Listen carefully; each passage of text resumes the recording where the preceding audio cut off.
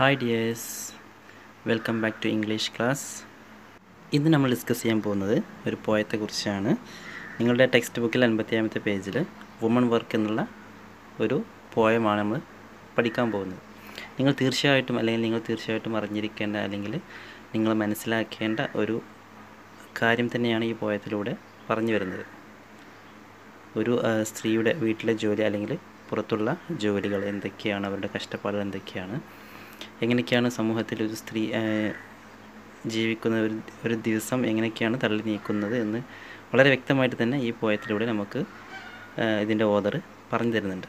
അപ്പോൾ തീർച്ചയായിട്ടും നിങ്ങൾ മനസ്സിലാക്കേണ്ടത്, തീർച്ചയായിട്ടും കുട്ടികളൊക്കെ നിങ്ങൾ തീർച്ചയായിട്ടും മനസ്സിലാക്കേണ്ട ഒരു പോയം തന്നെയാണ്, അല്ലെങ്കിൽ കാര്യങ്ങളാണ്, സ്ത്രീയുടെ കാര്യങ്ങളാണ് ഇതിൽ ശരിക്കും പറയുന്നത്. ഈ പോയം തുടങ്ങുന്നതിന് മുന്നേ ആയിട്ട് കുറച്ച് ചോദ്യങ്ങൾ നമ്മളോട് ചോദിക്കുന്നുണ്ട്. What are the different kinds of work your mother does at home? അപ്പോൾ നിങ്ങളുടെ വീട്ടിൽ നിങ്ങളുടെ അമ്മ ഏതൊക്കെ തരത്തിലുള്ള ജോലികളാണ് ചെയ്യുന്നത്? നിങ്ങൾ കണ്ടിട്ടുണ്ടാവും, രാവിലെ ഏറ്റവും നേരത്തെ ഉണരുന്ന അമ്മയാണ്. അമ്മ ഏറ്റവും നേരത്തെ ഉണർന്നിട്ട് ഏറ്റവും വൈകി കിടക്കുന്നതും അമ്മ തന്നെയാണ്. അപ്പോൾ ഇതിനിടയിൽ എന്തെല്ലാം ജോലികളാണ് അവർ നമുക്ക് വേണ്ടിയിട്ടും വീടിന് വേണ്ടിയിട്ടും ചെയ്യുന്നത്? നിങ്ങൾ ശ്രദ്ധിച്ചിട്ടുണ്ടോ എന്തൊക്കെ ജോലികളാണ് ചെയ്യുന്നതെന്ന്? Does your father help your mother with domestic course? അപ്പോൾ നിങ്ങളുടെ അച്ഛന് അല്ലെങ്കിൽ ഫാദർ ഈ വീട്ടുജോലിക്ക് ചെയ്യുന്നതിന് വേണ്ടിയിട്ട് അമ്മയെ സഹായിക്കാറുണ്ടോ? Who does the cooking? ആരാണ് നിങ്ങളുടെ വീട്ടിൽ പാചകം ചെയ്യാറ്? Her is A poem that describes A woman at work. അപ്പോൾ ഈ ഒരു കവിതയിൽ ഒരു സ്ത്രീ ചെയ്യുന്ന ജോലികളെല്ലാം കൊടുത്തിട്ടുണ്ട്, വിശദീകരിക്കുന്നുണ്ട് എന്തൊക്കെ ജോലികളാണ് ചെയ്യുന്നത്. രാവിലെ മുതൽ വൈകുന്നേരം വരെ അല്ലെങ്കിൽ രാത്രി കിടക്കുന്നവരെ എന്തൊക്കെ ജോലികളാണ് ഒരു വീടിന് വേണ്ടിയിട്ടും സമൂഹത്തിന് വേണ്ടിയിട്ടൊക്കെ ചെയ്യുന്നതെന്ന് വളരെ വ്യക്തമായിട്ട് പറയുന്നുണ്ട്. ഇതൊക്കെ ഓരോ വീട്ടിലെ അമ്മമാർ ചെയ്യുന്നത് ശരിക്കും ഒരു ജോലി എന്ന് പറയുമ്പോൾ നമ്മൾ അറിയാം, ശമ്പളം, കൂലി ഒക്കെയാണ്. പക്ഷേ ഇവിടെ ഒന്നുമില്ലാതെ വളരെയധികം ഡിഫിക്കൽട്ടായിട്ടുള്ള ഒരുപാട് വർക്കുകൾ പെട്ടെന്ന് ചെയ്ത് തീർക്കുന്നുണ്ട്. ഓരോ ദിവസവും കണ്ടിന്യൂസ് ആയിട്ട് എന്നും ഒരേ രീതിയിലുള്ള ജോലികളായിരിക്കും വരുന്നത്. അടിക്കണം, തുടക്കണം, കുട്ടികളെ കുളിപ്പിക്കണം, അതുപോലെ തന്നെ ഭക്ഷണം പാകം ചെയ്യണം, അലക്കണം, ഇതൊക്കെ എന്നും കണ്ടിന്യൂസ്ലി വരുന്ന ജോലികൾ. ഒരു മടുപ്പുമില്ലാതെ വളരെ ഉത്തരവാദിത്തത്തോടു കൂടി ചെയ്യുന്ന ഒരുപാട് ബുദ്ധിമുട്ടിയ ജോലികളും അമ്മമാർ എല്ലാ ദിവസവും ചെയ്യുന്നുണ്ട്. അപ്പോൾ ഇതൊക്കെ നിങ്ങൾ ശ്രദ്ധിക്കാറുണ്ടോ എന്നൊക്കെയാണ് ഇതിൽ ചോദിക്കുന്നത്. അപ്പോൾ കവിത നോക്കുന്നതിന് മുന്നായിട്ട് ഇത് എഴുതിയ ഓതറെ നമുക്ക് പരിചയപ്പെടാം. ഇത് എഴുതിയ എഴുത്തുകാരിയെ നമുക്ക് പരിചയപ്പെടാം. മായ ഏഞ്ചൽ എന്ന് പറയുന്ന അമേരിക്കൻ ഓതറാണ് ഈ കവിത എഴുതിയിട്ടുള്ളത്. അവരുടെ ജീവിത സമയം എന്ന് പറയുന്നത് 1928-2014 സമയത്താണ്. Was an American author, poet, dancer, actress and singer. അവർ കവിത എഴുതും, അതുപോലെ തന്നെ ഇതുപോലെ കഥകൾ എഴുതും, ഡാൻസറാണ്, അഭിനേത്രിയാണ്, അതുപോലെ തന്നെ പാട്ടുകാരിയും കൂടിയാണ്. She is best known for her series of 7 autobiographies which focus on her childhood and early adult experience. അപ്പോൾ അവർ ചെറുപ്പത്തിൽ അല്ലെങ്കിൽ കുട്ടിക്കാലമായിരിക്കുമ്പോൾ അല്ലെങ്കിൽ കുറച്ച് മുതിർന്നിട്ട് എഴുതിയ 7 അവരുടെ ആത്മകഥകൾ, അതിലാണ് അവർ ഫേമസ് ആയിട്ടുള്ളത്. ഒരുപാട് ഫേമസ് ആയിട്ടുണ്ട് അതിൽ. അതുപോലെ തന്നെ the first I know Y the cage bird sings tell of her life up to the age of 17. അപ്പോൾ ആ ഒരു കവിതയിൽ I know why the caged bird sings എന്ന് പറയുന്ന കവിതയിൽ അവളുടെ 17 വയസ്സ് വരെയുള്ള കാര്യങ്ങളാണ് അവർ അതിലൂടെ പറയുന്നത്. And it boat her international recognition and acclaim. അപ്പോൾ ആ ഒരു കവിതയിലൂടെ അവർക്ക് ഇൻ്റർനാഷണലായിട്ട് ഒരുപാട് അംഗീകാരങ്ങളൊക്കെ നേടിക്കൊടുത്തു. അപ്പോൾ ഇത്രയാണ് മായ ഏഞ്ചലിനെ കുറിച്ച് പറയാനുള്ളത്. ഇതിൽ ചെറിയൊരു വിവരണമാണ് കൊടുത്തിട്ടുള്ളൂ, ഇനി ഒരുപാട് കാര്യങ്ങളുണ്ട്. അപ്പോൾ ചുരുക്കിയിട്ട് ഇത്രയാണ്, ജസ്റ്റ് ഒന്ന് മനസ്സിലാക്കാൻ വേണ്ടിയിട്ടാണ് ഇത്രയും കാര്യങ്ങൾ കൊടുത്തിട്ടുള്ളത്. ഇനി നമുക്ക് കവിതയിൽ എന്തൊക്കെയാണ് പറഞ്ഞിട്ടുള്ളത് നോക്കാം. പോയതിൻ്റെ പേര് എല്ലാവർക്കും അറിയാലോ, വുമൺ വർക്ക്. എന്തൊക്കെയാണ് ഒരു സ്ത്രീയുടെ ജോലികൾ എന്ന് നോക്കൂ. ഈ ഫസ്റ്റ് വരിയിൽ നോക്കൂ. I have got the children to tend. എനിക്ക് കുഞ്ഞുങ്ങളെ പരിപാലിക്കാനുണ്ട്, അല്ലെങ്കിൽ നോക്കുവാനുണ്ട്, അല്ലെങ്കിൽ വളർത്തുവാനുണ്ട്. The clothes to mend. വസ്ത്രങ്ങളൊക്കെ തുന്നുവാനുണ്ട്, അത് എന്തെങ്കിലും കേടുപാടുകളൊക്കെ ഉണ്ടെന്നുണ്ടെങ്കിൽ അതൊക്കെ തയ്ച്ച് ശരിയാക്കാനുണ്ട്. The floor to mop. തറകളൊക്കെ തുടക്കാനുണ്ട്, വൃത്തിയായിട്ട് സൂക്ഷിക്കണം എന്നുള്ള ഒരു അർത്ഥത്തിലാണ് പറഞ്ഞിട്ടുള്ളത്. വീടും പരിസരമൊക്കെ വൃത്തിയായിട്ട് സൂക്ഷിക്കാനുണ്ട് എന്നുള്ള അർത്ഥത്തിലാണ് അവർ പറഞ്ഞിട്ടുള്ളത്. The food to shop. വീട്ടിലേക്ക് ആവശ്യമുള്ള സാധനങ്ങൾ വാങ്ങാൻ വേണ്ടിയിട്ടും പോകുന്നുണ്ട് എന്നാണ് പറയുന്നത്. ഫുഡ് ടു ഷോപ്പ്, സാധനങ്ങൾ വാങ്ങാൻ വേണ്ടിയിട്ട് പോകാനുണ്ട്. Then the chicken to fry. Chicken to fry എന്ന് അറിയാം, ചിക്കൻ ഫ്രൈ ചെയ്യാണ്ട്, അതായത് കുക്കിംഗ് ചെയ്യാനുണ്ടെന്നാണ് പറയുന്നത്. വീട്ടുകാർക്കൊക്കെ ഭക്ഷണം വെച്ച് കൊടുക്കാനുണ്ട് എന്നാണ് പറയുന്നത്. ദ ബേബി ടു ഡ്രൈ, കുട്ടിയെ ഉണക്കാനുണ്ട്. ഡ്രൈ ആണ് ഉണക്കുക എന്നാണ്, പക്ഷേ ഇവിടെ ഉദ്ദേശിക്കുന്നത് കുട്ടിയെ കുളിപ്പിച്ച് ആക്കിയിട്ട് ഉറക്കാൻ കിടത്തുക, അല്ലെങ്കിൽ ഡ്രസ്സൊക്കെ ചെയ്തിട്ട് അവിടെ ഇരുത്തുക എന്നുള്ള ഒരു രീതിയിൽ, അതായത് കുളിപ്പിക്കാനുണ്ട്, കുട്ടികളൊക്കെ കുളിപ്പിക്കാനുണ്ട് എന്നാണ്, അതും ഒരു ജോലിയായിട്ടാണ് പറയുന്നത്. അതുപോലെ തന്നെ I got company to feed എന്ന് വെച്ചാൽ എല്ലാവർക്കും, വീട്ടിലുള്ള എല്ലാവർക്കും ഭക്ഷണം കൊടുക്കണം. ഭക്ഷണം നേരത്തെ പറഞ്ഞു, ഷോപ്പിൽ പോയിട്ട് ഭക്ഷണം വാങ്ങാനുണ്ട്, ഫുഡിന് ഉണ്ടാക്കാനുള്ള ഐറ്റംസൊക്കെ വാങ്ങാനുണ്ട്. എന്നിട്ട് അത് അരിഞ്ഞ് വീട്ടിലുള്ളവർക്ക് കുക്കിംഗ് ചെയ്തിട്ട് കൊടുക്കാനുണ്ട്, അവരൊക്കെ ഭക്ഷണം തീറ്റിക്കാനുണ്ട്. അതുപോലെ തന്നെ ദ ഗാർഡൻ ടു വീഡ്, അവിടെ ഗാർഡനൊക്കെ, പൂന്തോട്ടവും പരിസരവും മുറ്റവും ഒക്കെ, വീട് പറഞ്ഞാൽ കള പറിക്കുക, അപ്പോൾ അതൊക്കെ ചെയ്യാണ്ട് വൃത്തിയാക്കാനുണ്ട്. I have got shirt to press എന്ന് വെച്ചാൽ ഷർട്ട് അയൺ ചെയ്യാനുണ്ട്. അപ്പോൾ വീട്ടിലുള്ള ഹസ്ബൻഡിൻ്റെയോ അല്ലെങ്കിൽ കുട്ടികളുടെയൊക്കെ ഷർട്ടുകൾ അയൺ ചെയ്യാനുണ്ട്. അതുപോലെ തന്നെ അവരുടെയും ഡ്രസ്സുകളൊക്കെ അയൺ ചെയ്യാനുണ്ടാവും, അപ്പോൾ അതും ചെയ്യാനുണ്ട്. ഇനി അടുത്ത് നോക്കൂ, the tots to dress. Tots എന്ന് പറഞ്ഞാൽ നോക്കൂ, ആ ടോട്ട്സിൻ്റെ മുകളിൽ സ്റ്റാർ കൊടുത്തിട്ടുണ്ടാവും. അതായത് നിങ്ങളുടെ പുസ്തകത്തിൽ 58ാമത്തെ പേജിൽ താഴെ ടോട്ട്സ് എന്നുള്ളതിൻ്റെ മീനിങ് കൊടുത്തിട്ടുണ്ട്. വെരി യങ് ചൈൽഡ്, ചെറിയ കുട്ടി. അപ്പോൾ എന്താണ് ഉദ്ദേശിക്കുന്നത്? ദ ടോട്ട്സ് ടു ഡ്രസ്സ് എന്ന് പറഞ്ഞാൽ ചെറിയ കുട്ടിയെ ഡ്രസ്സ് ചെയ്യിക്കാനുണ്ട്, ഡ്രസ്സ് ഇട്ട് കൊടുക്കാനുണ്ട്. ദി ക്യാൻ എന്നുള്ളതിനും സ്റ്റാർ കൊടുത്തിട്ടുണ്ട്, അതും താഴെ അർത്ഥമുണ്ട്. നോക്കൂ, ഷുഗർ ക്യാൻ എന്ന് പറഞ്ഞാൽ കരിമ്പ്. The can to B cut, എനിക്ക് കരിമ്പ് അത് കട്ട് ചെയ്യാനുണ്ട്, അതായത് അത് വെട്ടിയെടുക്കുന്ന ജോലിയായിരിക്കും സ്ത്രീക്കുണ്ടായിട്ടുണ്ടാവുക, അപ്പോൾ അത് എടുക്കാൻ വേണ്ടി പോകാനുണ്ട്. ഐ ഗോട്ട എന്ന് ആൻസർ, അത് അതിൻ്റെ മീനിങ് അവിടെ താഴെ കൊടുത്തിട്ടുണ്ട്. A slang four have got to, അതൊരു ഭാഷാ ശൈലിയാണ്. ചെയ്യുന്നു എന്നുള്ളതിന് ഒരു എടുക്കാനുണ്ട് എന്നുള്ളതിന് ഒരു സ്ലാങ് ആണ്, ഒരു ഭാഷാ ശൈലിയാണ് ഗോട്ട എന്ന് പറയുന്നത്. I gotta clean up this hut, എനിക്ക് ഹട്ട് പറഞ്ഞാൽ കുടിൽ ക്ലീൻ ചെയ്യാനുണ്ട് എന്നാണ് പറയുന്നത്. ദെൻ സീ അബൌട്ട് ദി സിക്ക്, അതിനുശേഷം എന്തുണ്ട്? രോഗിയായിട്ടുള്ളവരെ നോക്കാണ്ട്. ഇപ്പോൾ വീട്ടിൽ മുതിർന്നവരുണ്ടാവും, മുത്തശ്ശിയൊക്കെ ഉണ്ടാവും, അപ്പോൾ അവരൊക്കെ രോഗിയായിട്ട് കിടപ്പിലായിരിക്കും, അപ്പോൾ അവരൊക്കെ നോക്കാനുണ്ട്. And the cotton to pick, അതുപോലെ തന്നെ എനിക്ക് കോട്ടൺ എടുക്കാണ്. കോട്ടൺ മീൻസ് ഇവിടെ ഉദ്ദേശിക്കുന്നത് പരുത്തിയാണ്, പരുത്തി കൃഷി ചെയ്യുന്നതാവാം, അപ്പോൾ അതിൽ നിന്നും കോട്ടൺ കളക്ട് ചെയ്യാനുണ്ടാവും, അപ്പോൾ ആ ഒരു ജോലിയും കൂടി അവർ ചെയ്യുന്നുണ്ടാവും. അപ്പോൾ എന്തൊക്കെയാണ് അവിടെ ചെയ്യുന്നുണ്ട്? കുട്ടികൾക്ക് ഡ്രസ്സ് ഇട്ട് കൊടുക്കാനുണ്ട്, അതുപോലെ തന്നെ കരിമ്പ് ഷുഗർ കെയിൻ കട്ട് ചെയ്യാനുണ്ട്, അത് ജോലിയാണ്. പിന്നെ വീട് വൃത്തിയാക്കാനുണ്ട്, ഹട്ട് പറഞ്ഞാൽ കുടിൽ അല്ലെങ്കിൽ അവരുടെ കൊച്ചു വീട്, അത് ക്ലീൻ ചെയ്യാനുണ്ട്. അതുപോലെ തന്നെ പ്രായമായവരെ നോക്കാനുണ്ട്, അല്ലെങ്കിൽ വീട്ടിൽ എന്തെങ്കിലും അസുഖമായിട്ട് കിടക്കുന്നവരുണ്ടെങ്കിൽ അവരെ നോക്കാനുണ്ട് എന്നാണ് ഉദ്ദേശിക്കുന്നത്. അതുപോലെ തന്നെ and the cotton to pick, ജോലിയുടെ ഭാഗമായിട്ടുള്ള കാര്യമായിരിക്കും. കോട്ടൺ എടുക്കാനുണ്ട്, പരുത്തി അറിയില്ല, കോട്ടൺ എന്ന് പറഞ്ഞാൽ പരുത്തി, അപ്പോൾ അത് കളക്ട് ചെയ്യാനുണ്ട്. അപ്പോൾ ഇത്രയും കാര്യമാണ് അതിൽ പറഞ്ഞിട്ടുള്ളത്. നെക്സ്റ്റ്, ഇവിടെ ഈ പോയത്തിൻ്റെ അർത്ഥം പറയുമ്പോൾ കറക്റ്റ് മീനിങ് ആയിട്ടല്ല നമ്മൾ നോക്കുന്നത്, അതിൻ്റെ ആശയമാണ് നമ്മളിവിടെ പറയുന്നത് കേട്ടോ. അപ്പോൾ നിങ്ങൾ വിചാരിക്കും എന്താണ് കറക്റ്റായിട്ട് വരുന്നില്ലല്ലോ മലയാളം, ഇതിൻ്റെ മീനിങ് പറയുന്നത് കറക്റ്റായിട്ട് വരുന്നില്ലല്ലോ, അതല്ലല്ലോ ഇവിടെ ഉപയോഗിച്ചിരിക്കുന്നതൊക്കെ തോന്നും.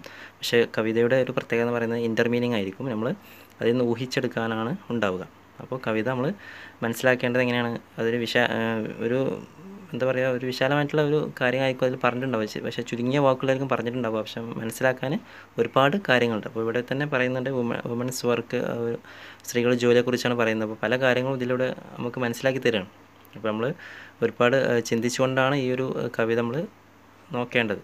ഓക്കെ, അപ്പോൾ നെക്സ്റ്റ് വരുന്നത് Shine on me sun Shine, rain on me rain. അപ്പോൾ സൂര്യനോട് പറയാണ് എൻ്റെ ആ ഒരു വെയിൽ എൻ്റെ ദേഹത്തേക്കൊന്ന് വീഴ്ത്തു. അതുപോലെ തന്നെ മഴയോട് പറയാണ് നീ എൻ്റെ ദേഹത്തേക്ക് നിൻ്റെ ആ മഴത്തുള്ളി ഒന്ന് വീഴ്ത്തു. അതായത് Shine on me sunshine, rain on me rain. ഇനി ഡ്യൂ ഡ്രോപ്സിനോട് പറയാണ്, അതായത് മഞ്ഞുതുള്ളിയോട് പറയാണ് fall softly due drops and cool my ബ്രൗ again. അപ്പോൾ വളരെ സാവധാനത്തിൽ എൻ്റെ ബ്രൗ എന്ന് പറഞ്ഞാൽ നെറ്റിത്തടം, അപ്പോൾ അതിലേക്ക് വീയോ, എന്നിട്ട് വീണിട്ട് അവിടെ നിന്ന് കൂളാക്കാൻ വേണ്ടിയിട്ട് പറയണം. അപ്പോൾ ഇതിനോട് പറയുന്നത് എന്താ വെച്ചാൽ ഇത്രയും കഷ്ടപ്പെട്ട് നിൽക്കുകയാണ്, അപ്പോൾ ആകെ ക്ഷീണിച്ച് നിൽക്കുകയാണ്, അപ്പോൾ മഴയോട് പറയാണ് എൻ്റെ ദേഹത്തേക്കൊന്ന് പെയ്യൂ, വെയിലിനോട് പറയണം ഒന്ന് വെയിലൊന്ന് ദേഹത്തേക്ക് അടിക്കൂ. അതുപോലെ തന്നെ ഡ്യൂ ഡ്രോപ്സിനോട് പറയണത് രാവിലേക്ക് ഉണ്ടായിരുന്ന നല്ല തണുത്ത മഞ്ഞുതുള്ളി, അതിനോട് പറയാണ് ചെറുതായിട്ട് നല്ല സോഫ്റ്റായിട്ട് എൻ്റെ നെറ്റിത്തടത്തിലേക്ക് ഒന്ന് വീയോ, ഒന്ന് തണുക്കട്ടെ, അല്ലെങ്കിൽ കുറച്ച് ആശ്വാസം കൊള്ളട്ടെ എന്നുള്ള രീതിയിൽ പറയണം. Next നോക്കൂട്ടോ, Storm blow me from here with your ഫിയർസസ്റ്റ് wind. അപ്പോൾ കൊടുങ്കാറ്റിനോട് പറയാം, സ്റ്റോം എന്ന് പറഞ്ഞാൽ കൊടുങ്കാറ്റ്, ബ്ലോ എന്ന് പറഞ്ഞാൽ അടിക്കോട്ടോ. Blow me from here with your ഫിയർസെസ്റ്റ് wind, എൻ്റെ ആ ഉഗ്രമായിട്ടുള്ള, ഫിയർസെസ്റ്റ് പറഞ്ഞാൽ ഉഗ്രമായിട്ടുള്ള ആ വിൻഡ്, കാറ്റ്, ശക്തമായിട്ടുള്ള കാറ്റ് കൊണ്ട് നീ എന്നെ ഇവിടെ നിന്നും പറത്തിക്കൊണ്ടു പോകൂ എന്ന് പറയാണ്, വേറെ ഭാഗത്തേക്ക് കൊണ്ടുപോകുമെന്ന് പറയാണ്. നോക്കൂ നെക്സ്റ്റ് എവിടേക്കാണ് കൊണ്ടുപോകുമെന്ന് പറയുന്നുണ്ട്. Let me float across the sky, അപ്പോൾ ആകാശം കടന്നിട്ട് ഒഴുകി പോകാൻ വേണ്ടിയിട്ടാണ് പറയുന്നത്. അപ്പോൾ നിൻ്റെ ശക്തമായിട്ടുള്ള കാറ്റ് കൊണ്ട് എന്നെ ഇവിടെ നിന്നും, കാറ്റിൽ എന്നെ ഇവിടെ നിന്ന് വഹിച്ചു കൊണ്ടുപോകുമെന്ന് കൊടുങ്കാറ്റിനോട്, സ്റ്റോമിനോട് പറയാണ്. എന്തിനാണിപ്പോൾ അത്? Till I can rest again, ഇവിടെ ഒരുപാട് ജോലികളുണ്ട്, അപ്പോൾ എനിക്കൊന്ന് റെസ്റ്റ് എടുക്കാൻ വേണ്ടിയിട്ടാണ് ഇങ്ങനെ ചെയ്യാൻ വേണ്ടിയിട്ട് കാറ്റിനോട്, കൊടുങ്കാറ്റായിട്ട് വന്നിട്ട് എന്നെ ഇവിടെ നിന്നും കൊണ്ടുപോകുമെന്ന് ഇത് പറയുന്നത്, സ്ത്രീ പറയുന്നത്. നെക്സ്റ്റ് നോക്കൂ, ഫാൾ ജെൻ്റ്ലി സ്നോ ഫ്ലേക്സ്, അപ്പോൾ മഞ്ഞുകട്ടകളോട് പറയാണ് ജെൻ്റ്ലി വളരെ സാവധാനത്തിൽ വീഴാൻ വേണ്ടിയിട്ട് പറയാണ്. Cover me with white called IC kisses and let me rest to night. അപ്പോൾ ആ ഒരു മഞ്ഞുകട്ടകൾ വീണുകൊണ്ട് കവർ മീ വിത്ത് വൈറ്റ്, ആ വെള്ള മഞ്ഞുകട്ടകൾ കൊണ്ട് എന്നെ ഒന്ന് കവർ ചെയ്യാൻ പറയാണ്.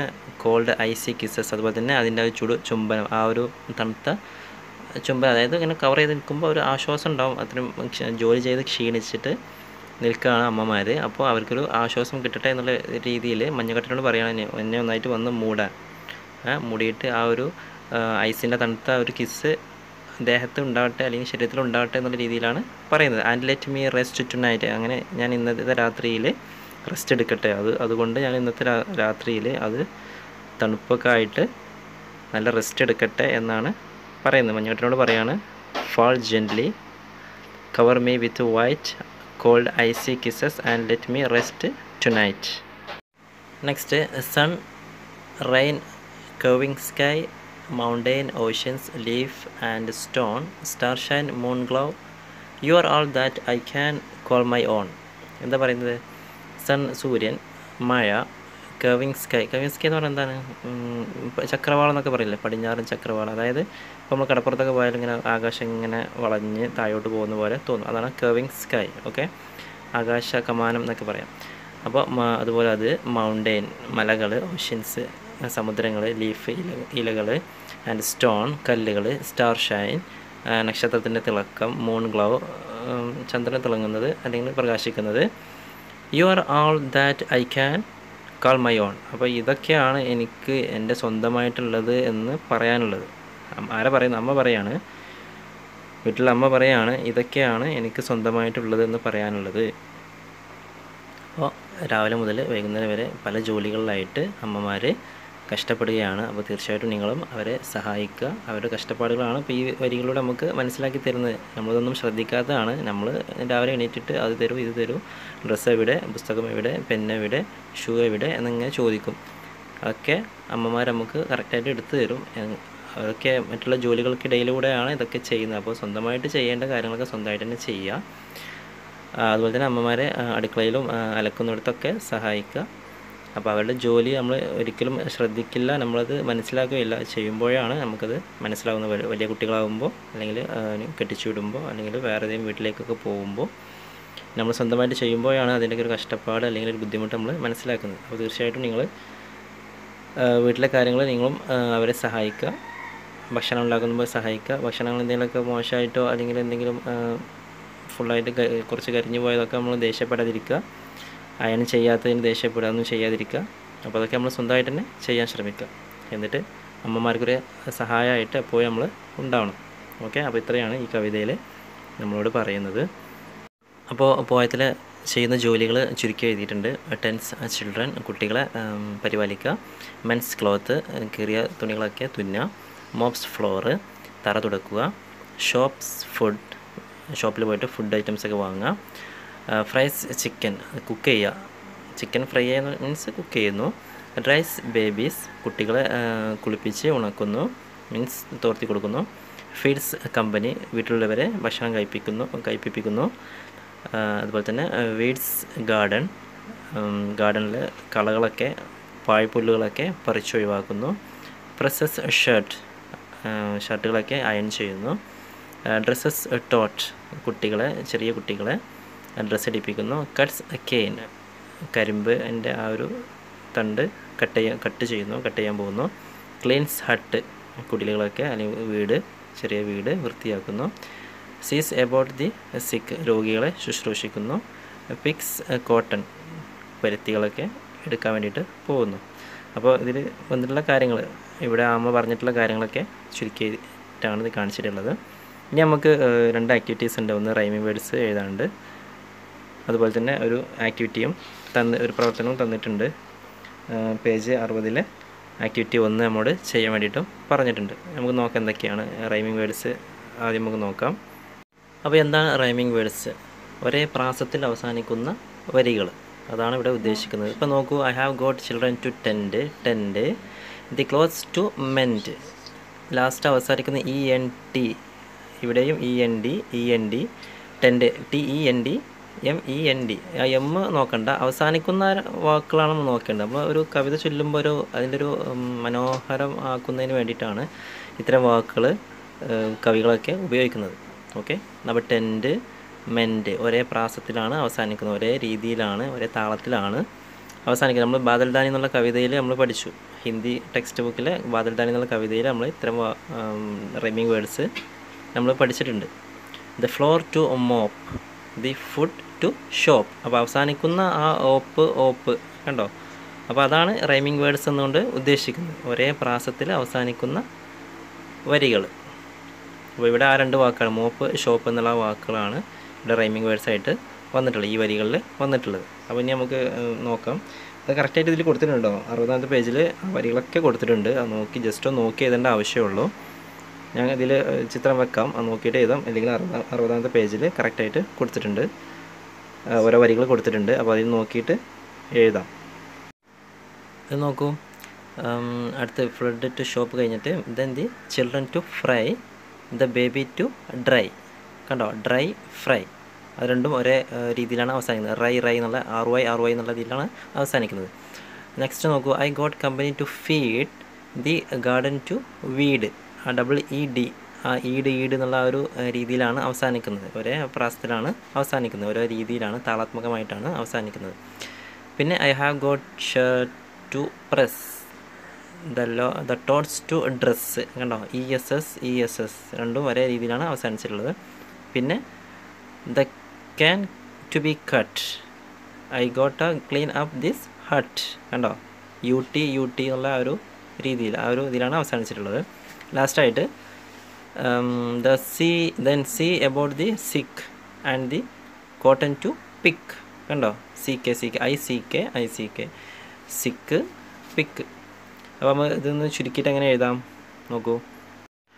നോക്കൂ, ഇങ്ങനെയാണ് ചുരുക്കിയിട്ട് വരുന്നത്. Mop, shop, fry, dry, feed, വീട്, പ്രസ്, ഡ്രസ്സ്, കട്ട്, ഹട്ട്, സിക്ക്, പിക്ക്. അപ്പോൾ നിങ്ങൾക്ക് എങ്ങനെ എഴുതാം?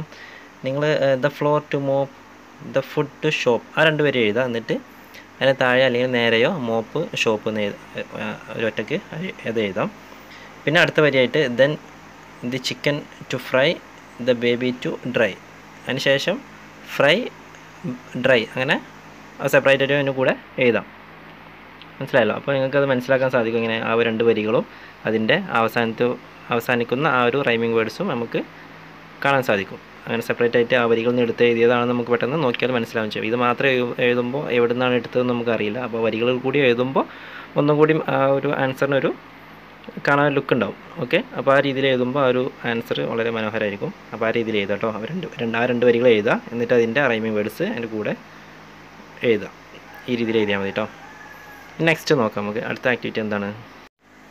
നോക്കൂ, activity the woman in the poem woman work has not time to rest. അപ്പോൾ ഈ വുമൺ വർക്ക് എന്നുള്ള ഈ പോയത്തിലൊരു വുമൺ ഉണ്ട്, അതിന് തീരെ റെസ്റ്റ് ഇല്ലാത്ത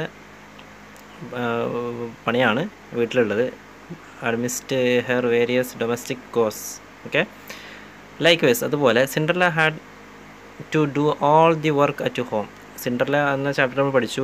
ആ 2ാമ ഒരുപാട് ജോലികൾ അവളെ കൊണ്ട് വീട്ടിൽ ചെയ്യിപ്പിക്കുന്നുണ്ട്. അപ്പോൾ അവളും ഒരുപാട് ജോലികൾ ചെയ്യുന്നുണ്ട്. ഈ വുമൺ വർക്ക് എന്നുള്ള പോയത്തിലുള്ള വുമണും ഒരുപാട് ജോലികൾ അവിടെ ചെയ്യുന്നുണ്ട്.